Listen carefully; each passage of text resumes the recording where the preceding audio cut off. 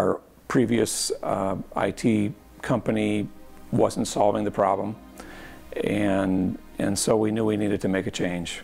When J2 IT came on the scene, they pretty quickly did an assessment, and right away found out that we had an old router that was not functioning properly, so they installed a proper router for us, and that made a huge difference right away.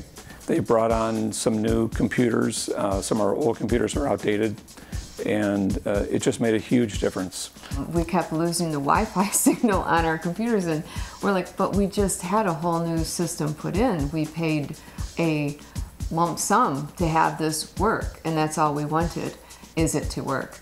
And so they were able to do that, get it to work, and actually signals pick up, do assessments for each computer so that we knew what was going on at that very station. The other thing that when they came in, they assessed, they made a recommendation that we would get this system where they could read everything that was going on in our system, in our office. They were able to fix some things from afar or make recommendations, this is what you would need. So we almost didn't get that to start with, and then we got it, and it's just rocked, because we've had software issues, and the software company would say, oh, you know, you guys, it's your hardware, it's your Wi-Fi. They would come up with various things. So I would just get on the phone and call J2 and say, hey, what's going on? They're telling us this, and they would go and they would look at the assessment, and they'd say, yeah, no, that's not it.